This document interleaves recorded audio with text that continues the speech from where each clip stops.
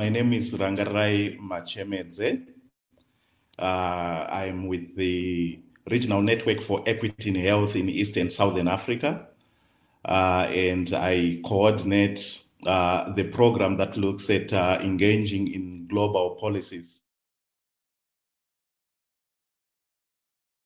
Patents, they really limit access to these essential health products, because the companies that are applying for patents on essential health products, for countries like Zimbabwe, which is a developing country, we do not have the financial resources to access the drugs or the vaccines or the technologies, which is quite expensive for a country like us. Of course, the companies will be trying to recoup the investments they have made in the manufacture of those essential health products. But patents, they limit access to such by developing countries. So for us, it has really been a challenge. We've been fighting against these patents. We have to balance between the issue of public health and the issue of commercial interests. In this case, the commercial interests far outweigh public health interests.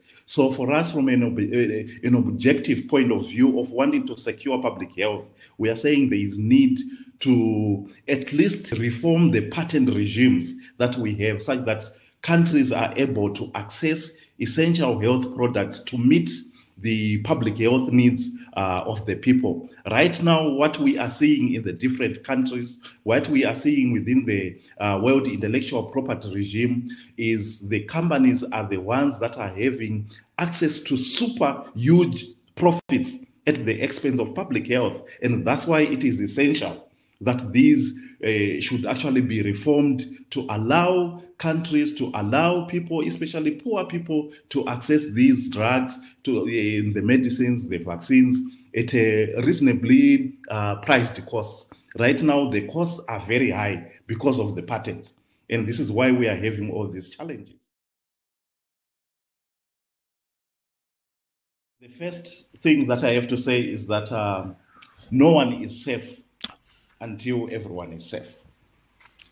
Whether it is in Yemen, whether it is in Zimbabwe, there is need for access to essential health products by all people worldwide. And I am calling upon the German government to support the waiver that has been put on the table at the WTO led by South Africa, India, and other countries within the East and Southern Africa region, like Zimbabwe, Eswatini.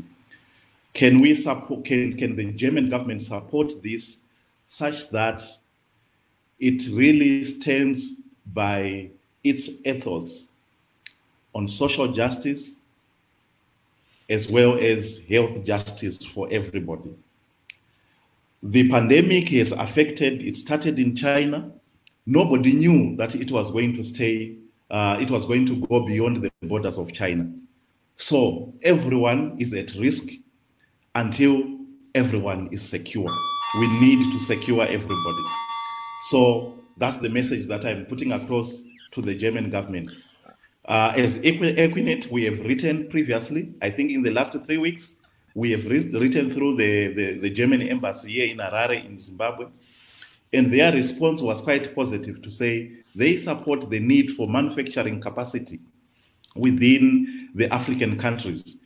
Germany has got the technology, and if it can come in and support the efforts of the African governments to establish local production facilities, either at the regional level that support the region in terms of the production of essential health products, that would be very much welcome, or in terms of financing. So it could be technology, it could be financing, it could even be in terms of human resources.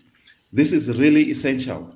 And this is the message that we are saying, if the German government could be able to support in these initiatives, then it will be true to the spirit of ensuring a just society.